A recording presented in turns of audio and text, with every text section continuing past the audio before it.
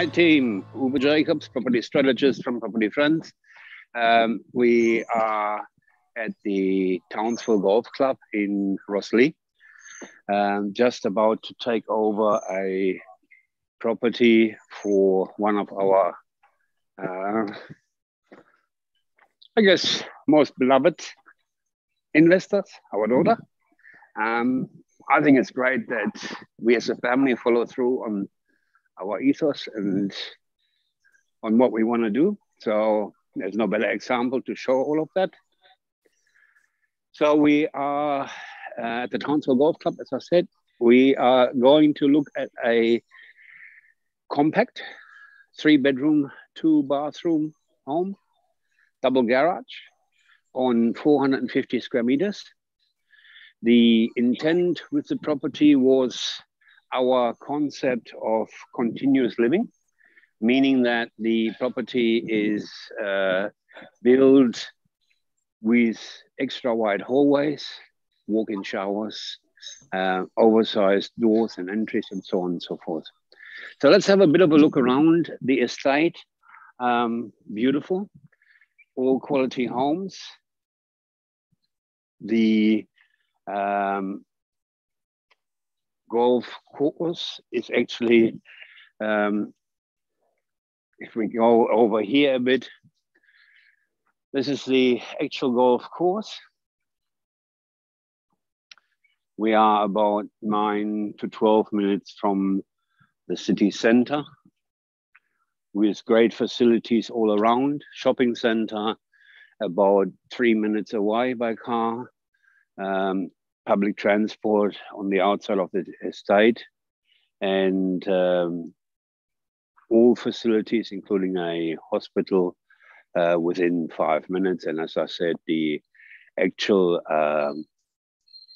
city center is about 9 to 12 minutes away. So a fantastic location. Amazing to find an estate where you are sitting on the golf cart and there is no body corporate to be paid. All right, so are we ready? Yes, I think we're ready. Well, what we'll do is we'll go in we'll go in through the garage. So I will point out a couple of things that we do different. So this is the garage. This is no different. But what is different is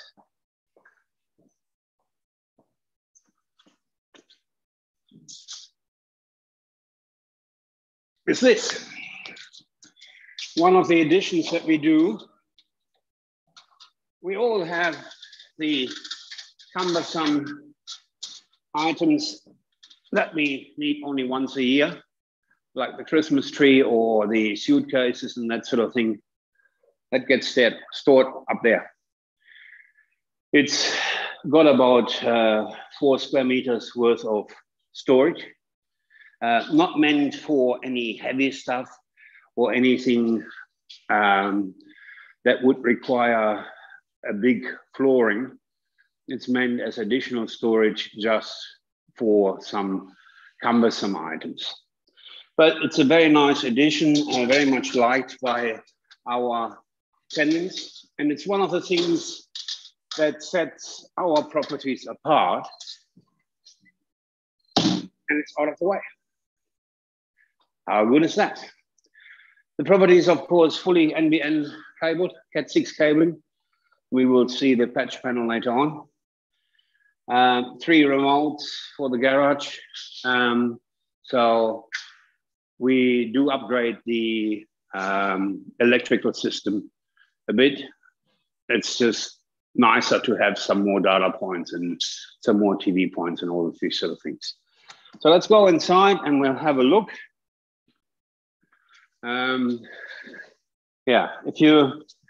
Okay, let's go. This is the front bedroom.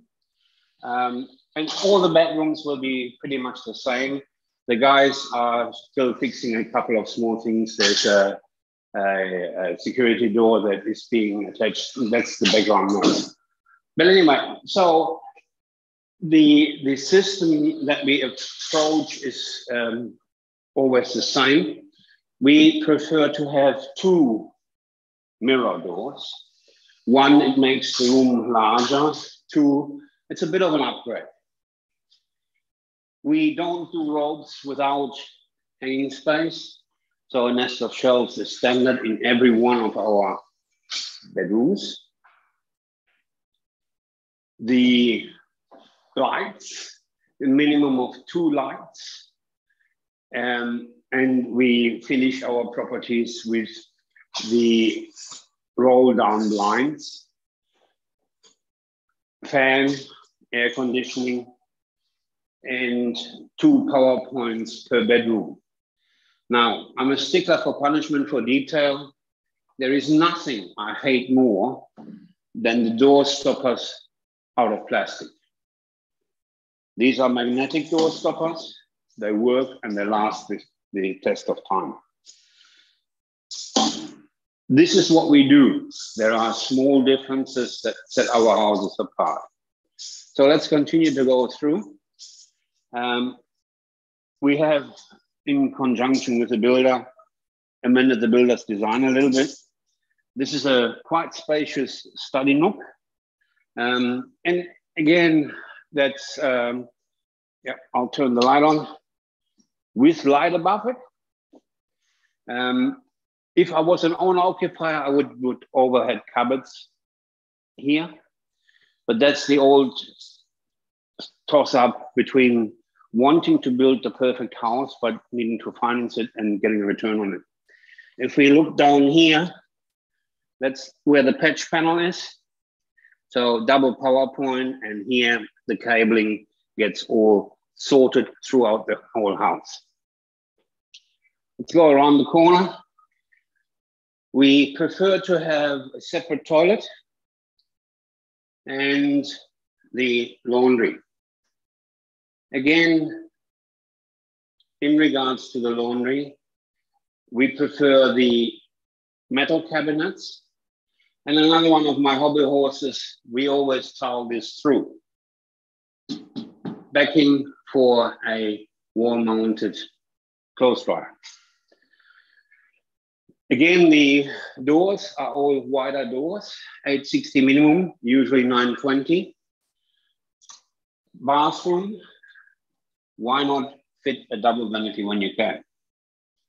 It is making for a nice addition. I just wanted to turn the fan off, otherwise we have too much background noise.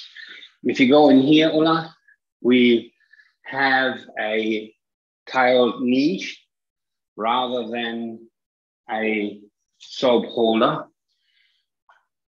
which is, the reason of which is we don't want penetrations through the wall. Okay, we go back here. Now we're going to speed up a bit. So this is another bedroom. This is the master. Same, air conditioning. The master, of course, has got the built-in robe, walk-in robe, with 2 sets of shelves. And of course, the master has the ensuite, single, vanity, toilet, and same shower with the recess. If you put too many punctures through the waterproofing, you're asking for trouble. It costs a bit more to put the recess in, but maintenance is a lot less, so it makes sense.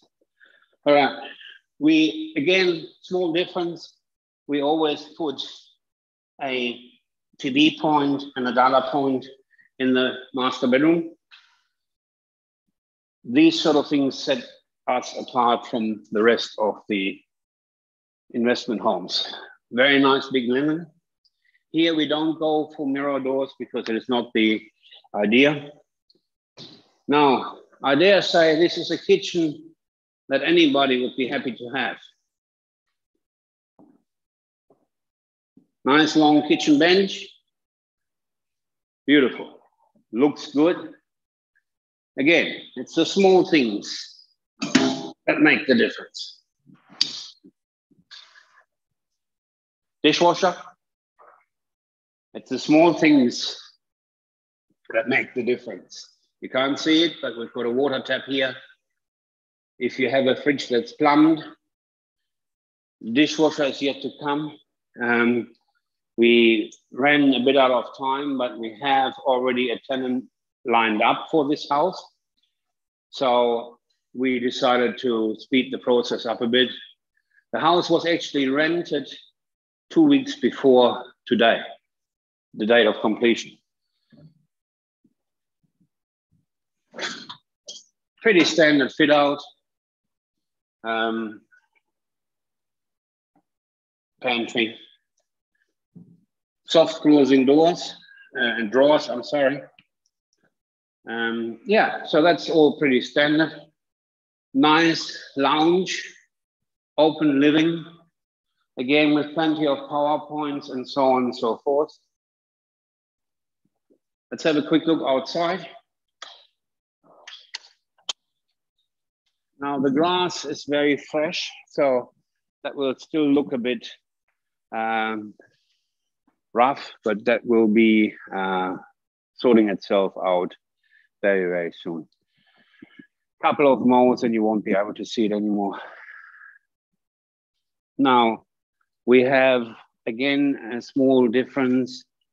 The yard pit, if there is high rainfall, we've got a yard pit, and that is, of course, plumbed to the street. The side of the house is gravel. No good in putting any grass there. It will never grow, and it's a maintenance hassle. Now, this is when we look over here.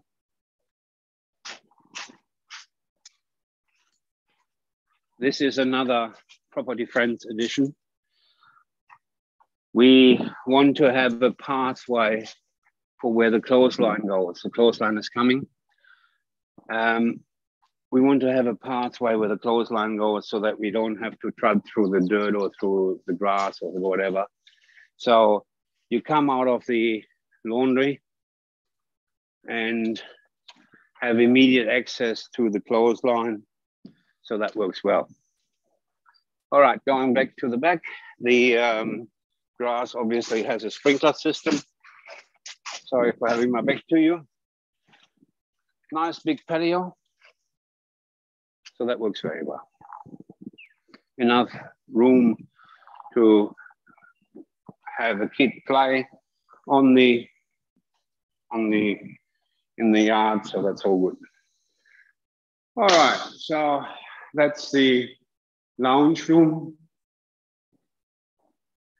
We have 1 bedroom, toilet, bathroom, 2 bedroom, 3 bedroom, study nook. So this is it. Let's have a quick look at the front yard. Oh, what's here?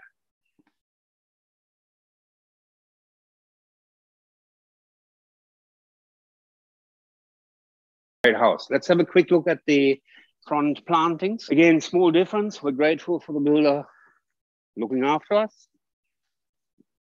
The edging is brick, not the $5.20 a meter Bunnings plastic. Plenty of flowers or plantings in the front garden bed. Again, some people skimp on that and put 3 plants in there. The additional cost of doing it right certainly pays off. All right, so as far as I'm concerned, that's a winning, successful project. And thanks to DJ Jones for delivering a great project. Bye-bye.